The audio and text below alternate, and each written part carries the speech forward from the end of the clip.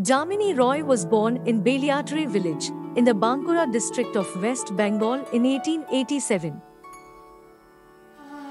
Roy's father was a middle-class landowner, and his mother was an amateur artist who encouraged him to pursue his passion for art. Roy began his artistic journey as a traditional painter, learning the techniques of the Bengal School of Art from his mentor, Abnindranath Tagore. However, he soon became dissatisfied with the elitism and foreign influences in this art form and decided to pursue a more indigenous and accessible style. Roy developed his signature style of using bold lines, flat colors, and simple forms inspired by the folk art of rural Bengal. He believed that art should be accessible to everyone and should reflect the cultural heritage of the country.